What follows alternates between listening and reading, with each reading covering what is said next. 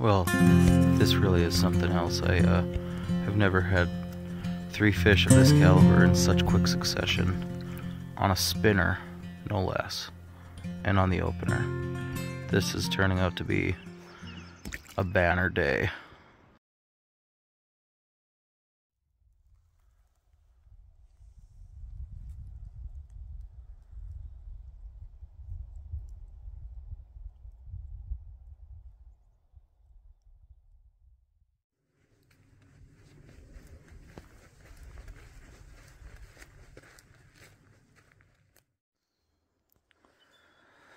So this is not the lake, one of the lakes we're going to be fishing for the opener this weekend, but this is another local brook trout lake, and still have a pretty good cover of ice out there. You can see it's pretty dark right here along the shore. Water's up really high, you know, past all these trees here, but it doesn't look like there's really any open pockets of water out there.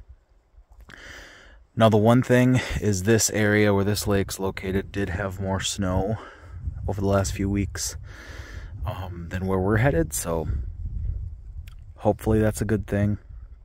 But it's definitely going to be interesting what we find this weekend where we're headed, because if we do if we do drive out and find conditions like this, we are probably going to have to move to a different plan, so we'll see.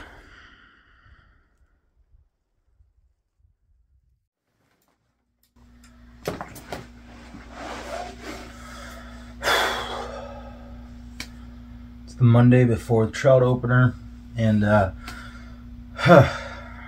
I'm actually pretty well organized here. It's just the rest of my house is a mess.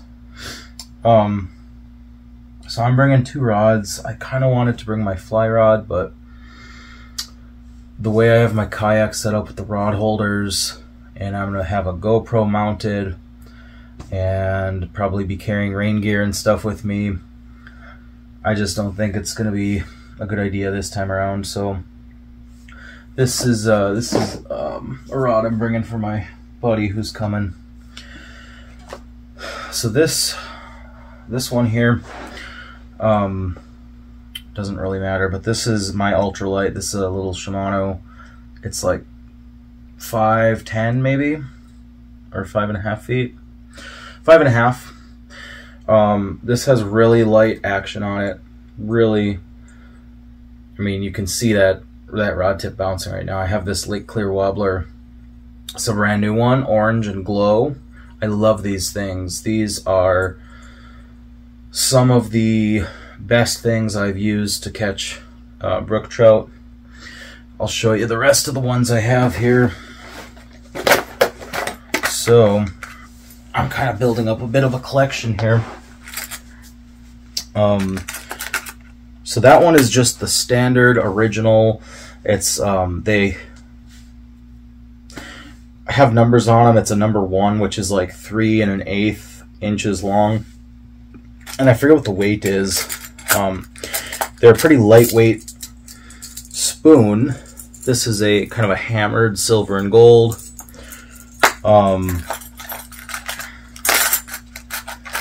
What else? This gold with that red tape on it. It's like a nice brook trout color. This is the OG, my Fire Tiger. I love this one. It's losing some of its luster, but still works. And this one actually has been surprisingly good. You can see the paint's kind of peeling on it a bit, but this silver and blue has been great. This is a new one I got last year. This is a size 5. It's really tiny, and actually the one retired broodstock fish I caught last year, 14.5 inches. That one was caught on this guy, and I think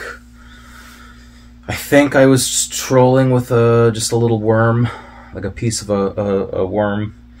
I do have some deeper running ones too. These are a little heavier, 3/5 of an ounce. This one has a glowing edge, and kind of some red and chartreuse mixed in. This has been a really good one. The orange and silver deep running. These only run, the deep ones probably run, oh, instead of like 3 feet down, they're probably more like 5, maybe 6 feet down, depending on how fast you troll them. This is a new one I got for this year. I think it's called Candy Ice. Just looks cool. Really trying to move away from bait this year. So on this trolling rig, I have this little, it's considered a fly, but it's basically just a little rubber worm imitator thing. It's got a little bead head on it. So that's going to be my trolling rig. I have some other things to troll with too. These little Rapalas. I don't even know what size these are. They're tiny though. This is like a J5 maybe, the jointed one. I swapped out. I'm kind of at the point where I really want to make sure I handle the fish well when I catch it, and so I swapped out the treble hooks for just a single octopus hook here. But I have that one. I have a couple other colors somewhere. I don't know where they are right now.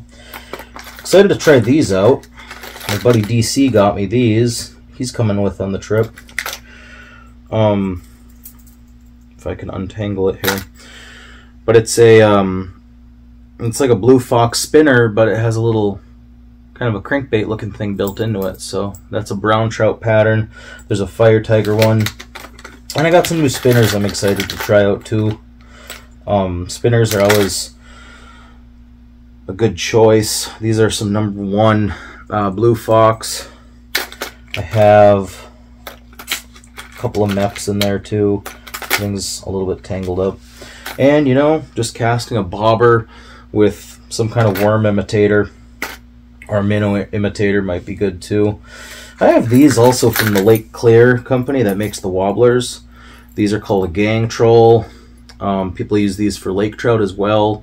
Sometimes cowbells are what they are called. These, I haven't had as much luck with these, but if trolling turns out to be the ticket this year, then I might give those another try. I have some small jigs, split shot. That's probably the extent of what I'm going to use. I do have some other nymphs and wet flies here, so I have another one of those kind of rubbery worms. I got some new woolly buggers here in purple. Got some black ones. Kind of excited about this as a possible trolling fly, but it might be a little bit flamboyant for what the water conditions are going to be like. I think we're going to be like just after ice out, so some of these other like nymphs and like worm imitators I think will be good. This is going to be my main casting setup. There's that other crankbait. So this is the blue steel Rapala F5 maybe. It's really little. It's like 1.5 inches long. Same thing. I took off the front hook and put a little blade on there and then put just a single hook on the back. This one, it's a 6-foot medium action. Abu Garcia, kind of overkill, but I got this rod. It actually came with a bait caster reel, but it was set up. I didn't look close at it when I bought it because it was a really good deal. It was on clearance, and it actually turned out that it was set up for right-hand retrieve. So I used it to troll a couple times, but I didn't care for the bait casting reel. This is so much faster. It's what I'm used to and comfortable with, so I put just a little spinning reel on there. And that's my setup. Otherwise, I'm running just, I think I have 6-pound test on this one. My leaders are 4-pound test fluorocarbon. That's really all you need. I don't really want to run anything heavier. I don't know if fluorocarbon's going to be absolutely necessary, but I'd rather err on the side of being less visible than more visible.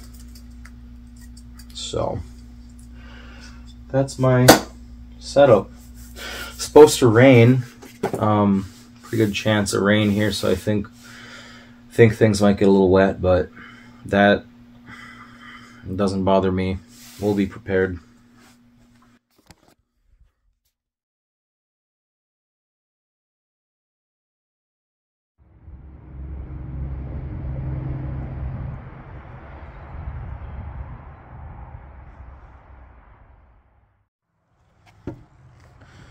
All right, we're getting somewhere.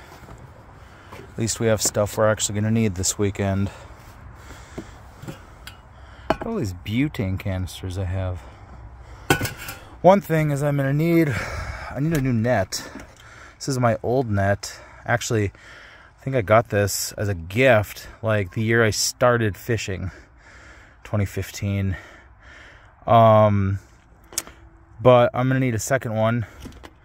And I had one of those nice, like, clear landing, like, catch and release landing nets, they call them. Obviously, they're not always for catch and release. And I have no idea where it is. Probably at a lake somewhere. But it was just a Walmart one, so I think that's what I'll get again. Got my little folding saw. Some first aid stuff. Little hatchet. And the old coal bin. Well, I'd like to tell you I went to my local sporting goods store, fly shop, for all this, but I did not. I went to Walmart. Needed a little cooler to pack in. $12.88. Just in case we end up keeping some fish, fillet them, throw them in some Ziploc bags on ice. What, V? V came with me. She thought this net would make a cool hat. This is the one I had last year. I really like this. You can get them at Walmart for 20 bucks. I find that when you get a fish in the net, it doesn't nearly get tangled up as much as like some of the mesh nets. Picked up a new Frog Togs rain suit. It's kind of like this, like almost a reusable shopping bag material, kind of a wind-proof material. So I had one before years ago, loved it, kept me warm and dry, and the pants ripped. So got a new one. I'm excited to wear it.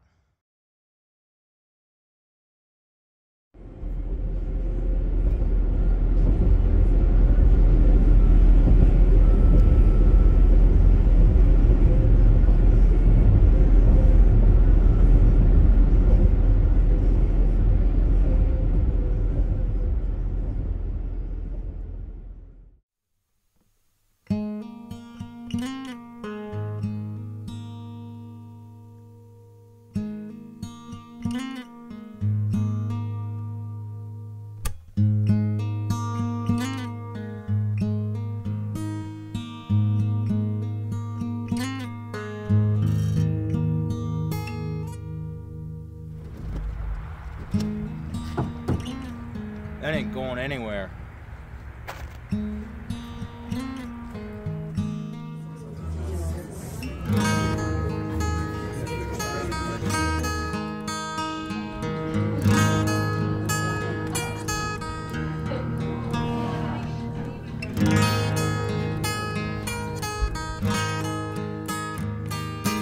So we're going to check out some of these lakes we're hoping to fish tomorrow, but the turnoff here, it's got a fair amount of snow on it and also looks pretty narrow, so we're going to take a hike down here and see what we find.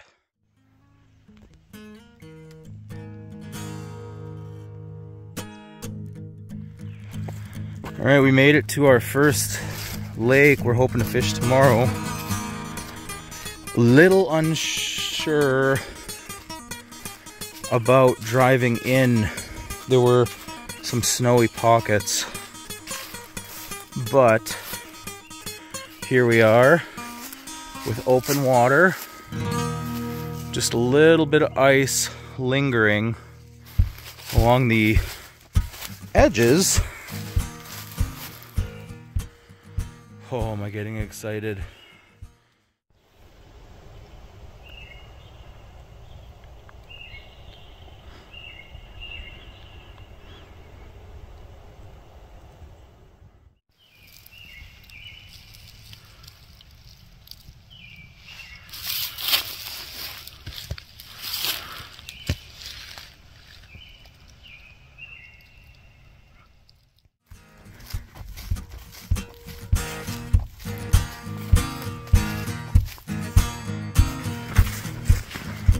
There we go.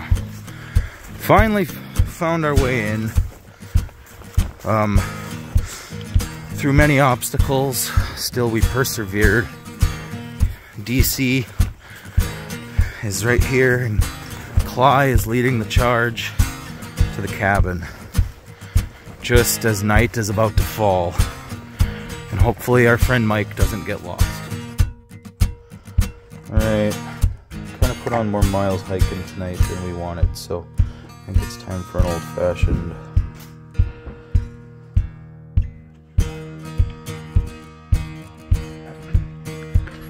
It's the eve of the Trout Opener 2023. Here we are in the cabin, trying to stay warm. Just kidding. It's pretty nice out right now. We're wearing shorts out on the deck. You can't see a thing because it's dark out. Oh, there's the railing. There's DC. I don't want to show the name of the cabin. And we're hoping Mike finds his way out here. It's not too long after he said he thought he'd be here, so we'll wait for him. Give me some words of advice here, Kyle. Come on, you're a new grad. What are your words of inspiration for us? Oh. Okay. Thank you anyway. I was coming back one time and I got up to Green Bay and I was like in Swamico. I'm going like 70 miles an hour on the highway, and my back end starts sliding out on me, and so I got control, and then I slowed down a hair, but I'm like going on the highway in four-wheel drive, and then finally I was still sliding, so then I was like, I guess I'll slow down now. One of my friends was like, that seems like the logical order of events. First you try four-wheel drive, and that doesn't work, then you slow down.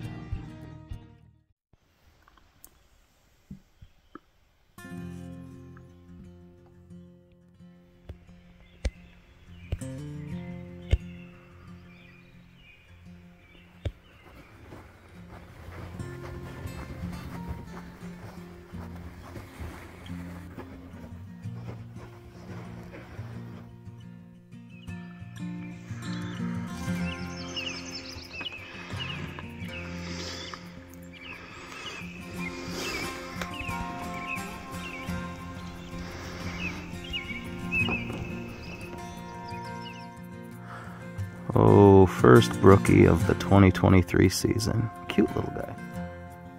Alright, our first good size fish of the 2023 season. Alright, brookie number 2. This is a beautiful fish. I'm gonna guess he's about 13 inches, maybe more. This is just turning out to be an incredible spot so far. Right here by this ice edge. Shallow sandy bottom. And this little blue fox, candy ice, bright orange blade. Alright, this is what it's all about. Just look at that fish. Well, this really is something else. I have never had 3 fish of this caliber in such quick succession. On a spinner, no less. And on the opener. This is turning out to be a banner day. Absolutely gorgeous out here. Wind's moving around up in the clouds, and it's a little chilly, but down here on the lake it's not bad at all. So I had one about 10 inches a few minutes ago. I let him go. If I would have kept that one, this guy would be my limit. So this is my 4th keeper. Absolutely beautiful. Beautiful, healthy brook trout. Caught on this time, a number 0 mat spinner. Alright, well, I got 4 fish, all good size. I think the smallest is probably close to 12 inches, maybe 11, 12, and the biggest is 13-ish. sounds like Cly Guy had a nice one on and lost it along with his lure, and did the same thing a second time. So hopefully the third time's a charm for him.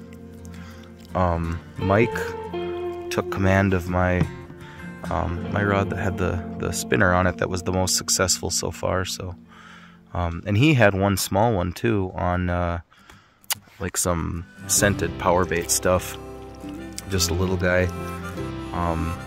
So it's been a pretty eventful time on the water so far. We got some guys shore fishing, but they're on the other side of the lake, so everything's good. Turning out to be a really, really good opener, and in terms of numbers and size, my best opener to date, so I'm happy about that.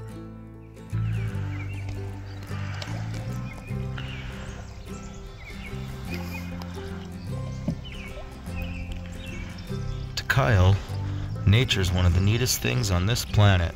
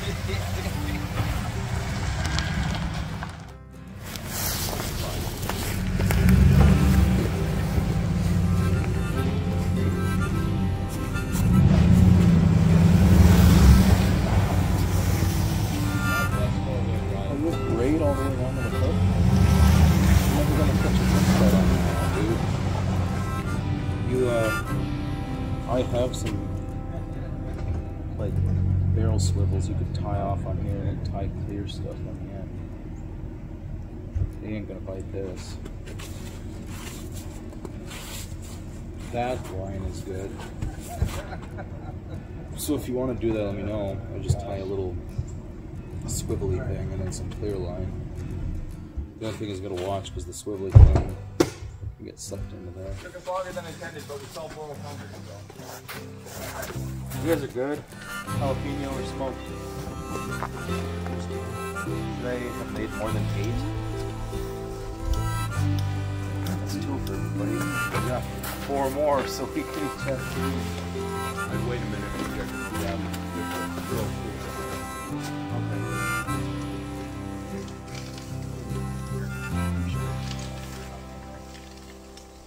I mean, they're edible, they're warm. I would just wondering if they feel a little. You want them just raw out of the package? Questionable. Like Ricky when he gets a pack of hot dogs and bubble butt. Raw dog. Yeah.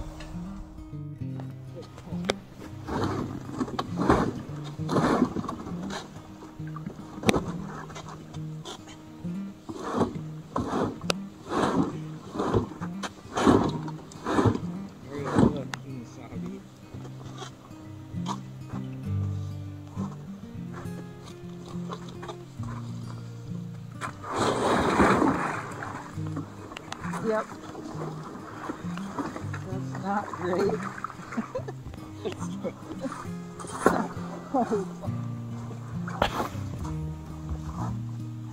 That was a photo.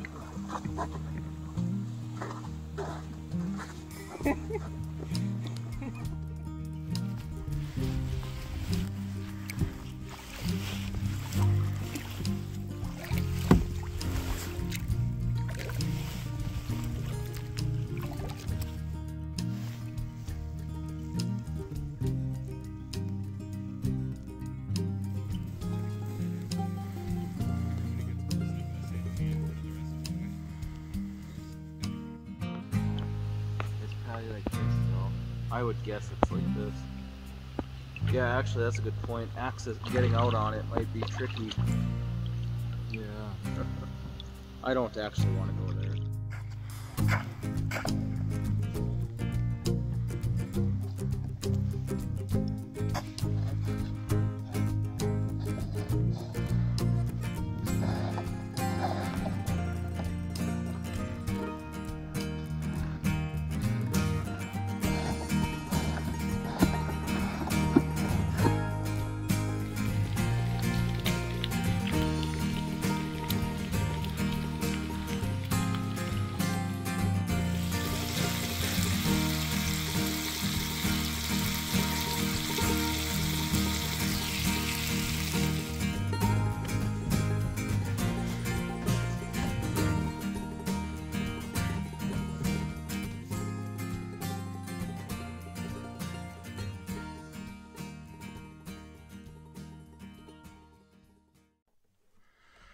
Well, it's Sunday the 30th, day after the opener, and we had a rainy night at the cabin, but made it through without getting too wet or too hot inside the cabin. The wood stove kept things pretty toasty in there.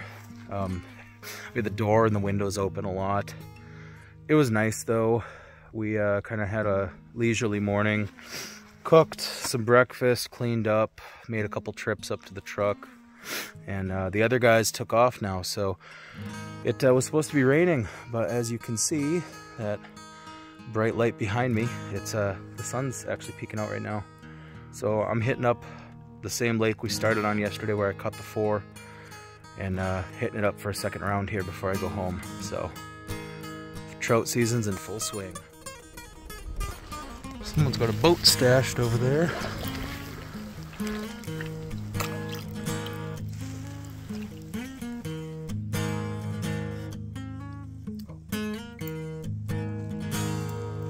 Just had a follow on this number 0 spinner. Oh, fish on.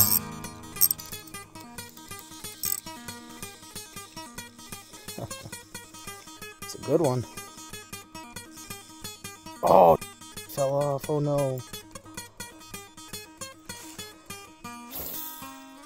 That was a good one too. Just a subtle little color change. That's what did it. I'm gonna have to move my phone because it's sitting on top of my net. I'm trying to record this though.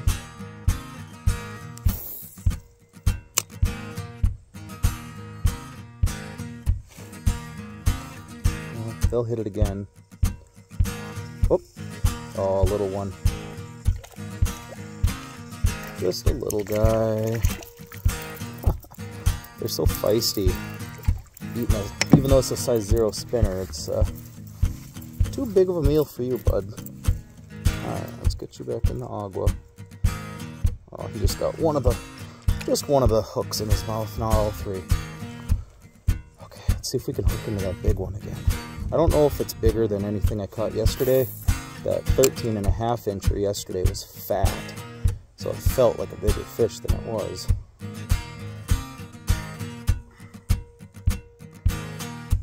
Oh, here's something.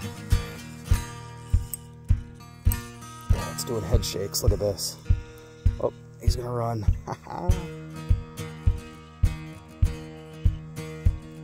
I don't know if I can get him without my net.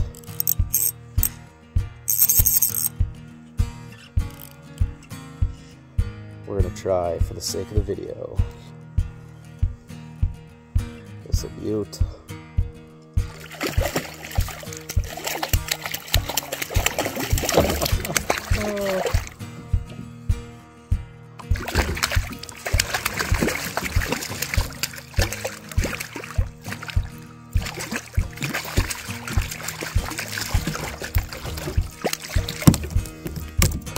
Got him. Got him in the boat. See if I can flip this. Well, here. There he is.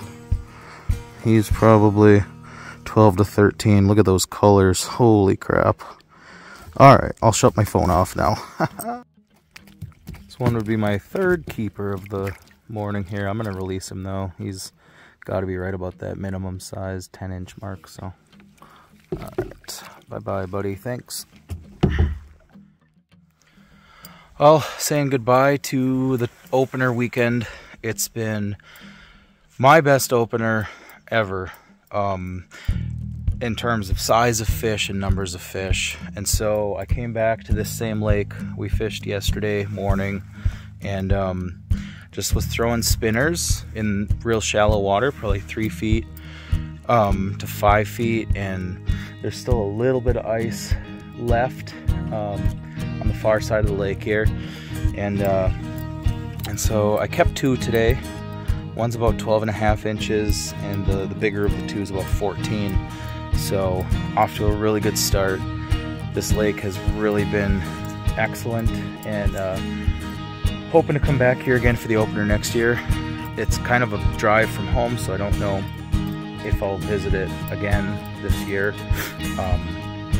But really nice to find a lake like this, especially when it's new to me, and find these kind of fish. Again, these are stocked lakes. They're put and take fisheries, so it's nice to keep some once in a while. You know, when I get on the smaller streams in the summer, you know, mostly going to be catch and release, but right now it's nice to have some really nice brook trout fillets. So it's been an excellent weekend. Finally time to head home. Really could use a hot shower right about now, and it'd be nice to have some fresh fish for dinner too.